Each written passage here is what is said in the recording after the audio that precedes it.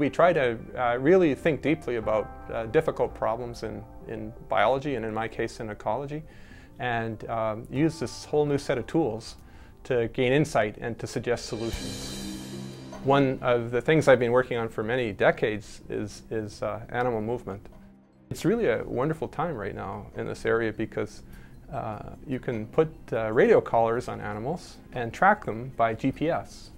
And so if you're interested in, say, how wolves move in Alberta, or what the effect of development, things like linear features from oil and gas exploration, how they're affecting wolf movement and how quickly they find their prey, you can actually track them via satellite. And then you put all the information into a mathematical and computer model and see how the different changes in the environment are affecting the way they move. I am working on, with a larger group called TRIA, on modeling mountain pine beetle and its dynamics as it spreads across North America into Alberta, trying to understand how it spreads, where it spreads, and how quickly it spreads. And I've been involved a little bit collaborating with Andy DeRoche, looking at the effect of changing ice conditions on polar bear reproduction.